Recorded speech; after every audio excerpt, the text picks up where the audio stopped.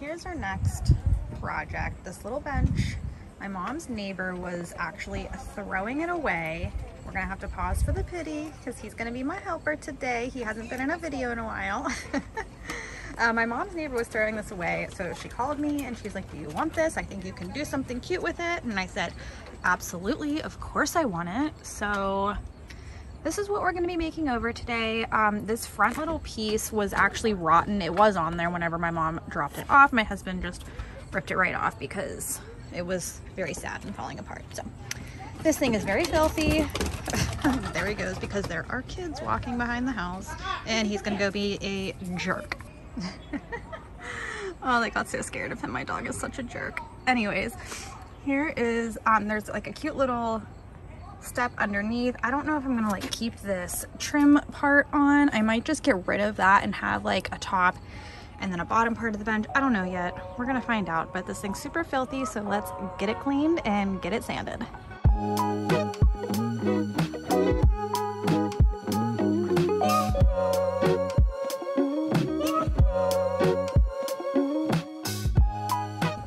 While I'm cleaning it, I can tell this one is coming up even more.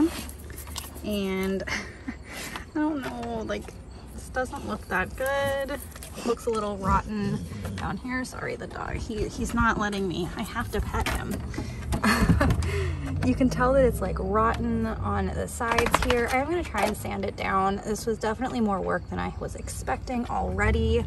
I have wood in my garage to add some new boards to that bottom there, so we'll see. If it gets to be too much, I might have to scrap this project, but fingers crossed we can come up with something and make it work.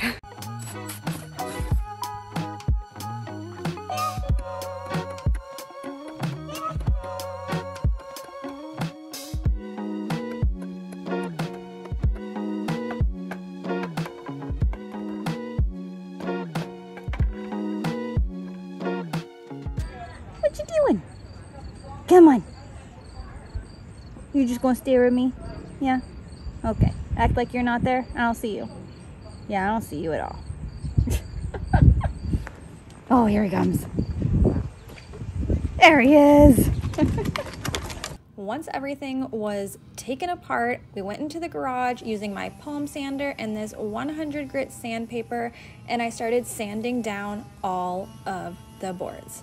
I sanded and sanded and sanded. It took quite a while.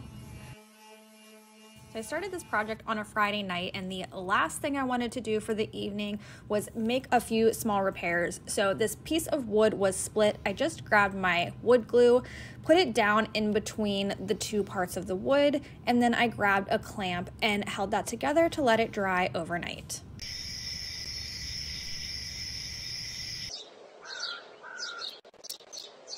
Next morning, we are going to take this off. Let me see, I think, oh, I don't know if I went down far enough with the glue. Oh no, I think it's good. All right, so we will sand that down. I thought the back of this bench was super adorable to begin with, but very fall, and I wanted to make it a little bit more neutral and able to be used year-round. Since some of my boards were really ruined, I eliminated what I could, but I really wanted to replace at least one of these fence posts so that I could have 3 on each side. And I had a piece of scrap wood in my garage that was the perfect width of the original fence posts. So I just cut them down. I traced out one of the fence parts, cut it down, and then this is a terrible angle with my jigsaw. I don't know why I set my camera there. It was just shaking all over the place. But now we can finally move on to priming. And I'm using my Zinsser bin primer here just to make sure that this is going to hold up in the elements, since it is technically meant to be a porch bench. I did just put 1 coat of the primer on all of my wood pieces.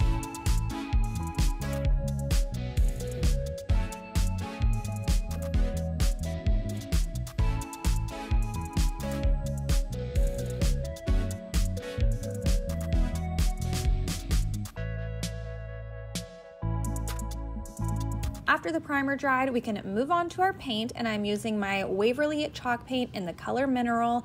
I know, So neutral, so different for me, but I love this color. And I gave 2 coats to all of the boards.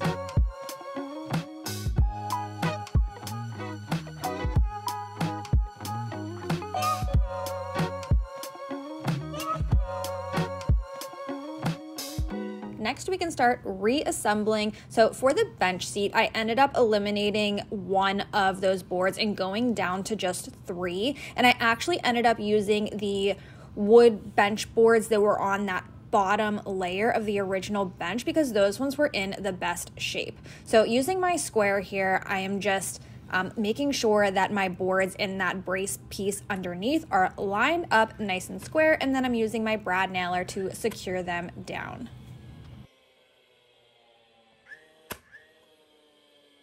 Then we can start adding those side fence pieces back on. I just put the 2 tallest ones exactly where they were originally, and then I used a medium one and a small one from the original piece. Well, I did have to recreate one. Can you tell which one it is?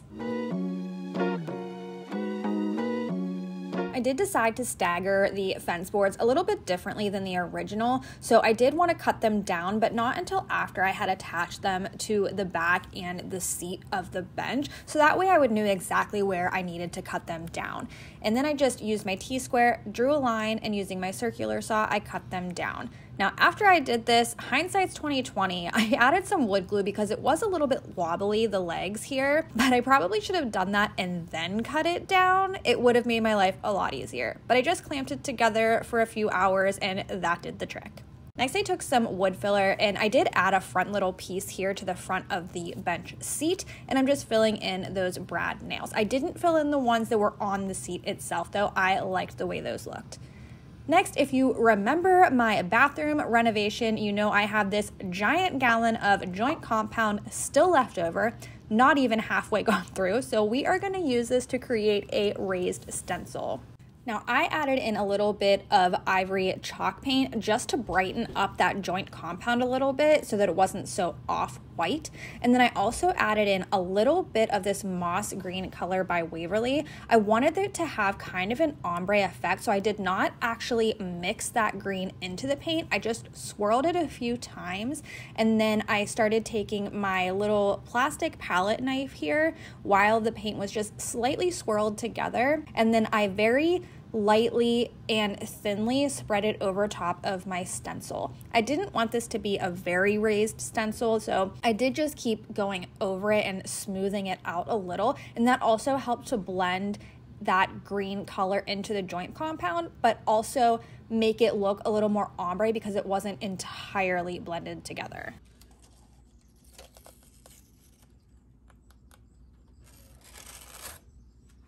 Oh wow. That looks so pretty. I don't know if it's picking up on camera, but it has like just a hint of green in it. And I love it. Oh my gosh.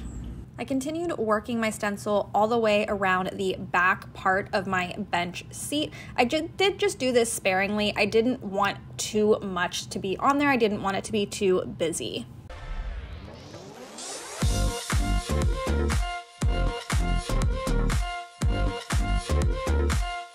And on this section, you can see I'm overlapping 2 boards. So I did just take a toothpick and pull out some of that joint compound so that you could see that space in between my boards. And I love the way this turned out.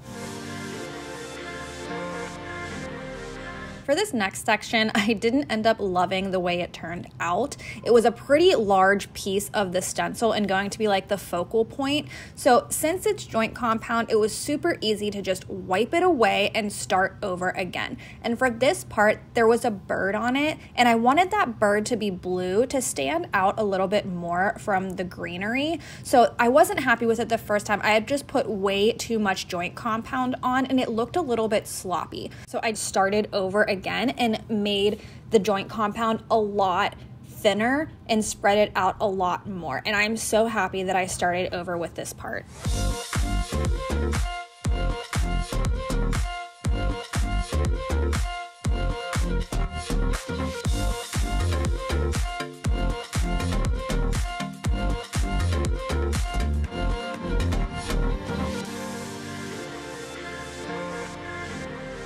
Next, I'm taking the Waverly white wax. This is the first time I have used this, but I've seen a ton of creators using white wax on projects lately, and I just love the way it looks. So I started adding the white wax to that roof looking part of the bench.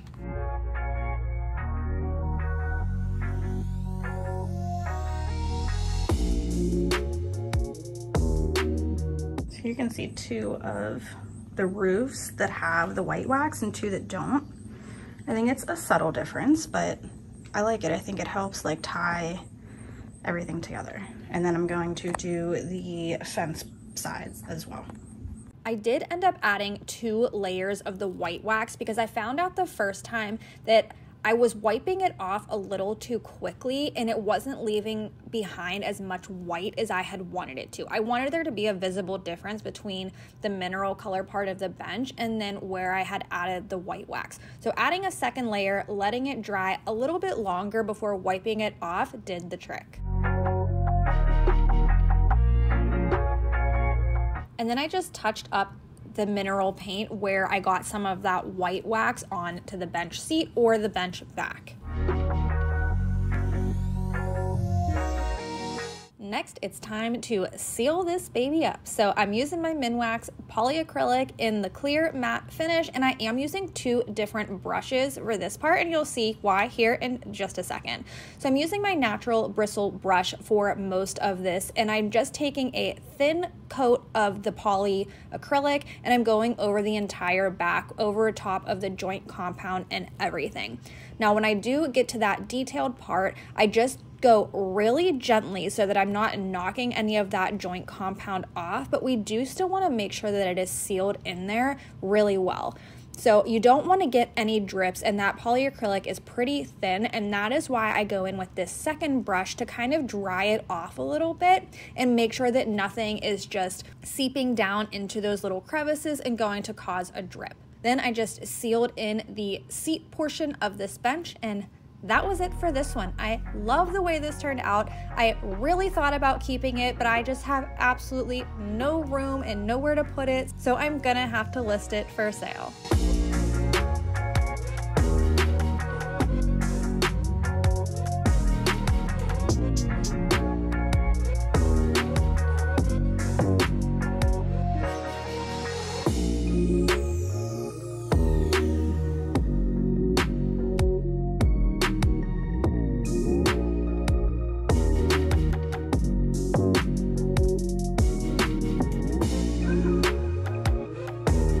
Let me know what you think of this transformation. Do you like the white wax? Have you ever tried it? Do you like doing a raised stencil? What do you think of these techniques? And I'll see you in the next one.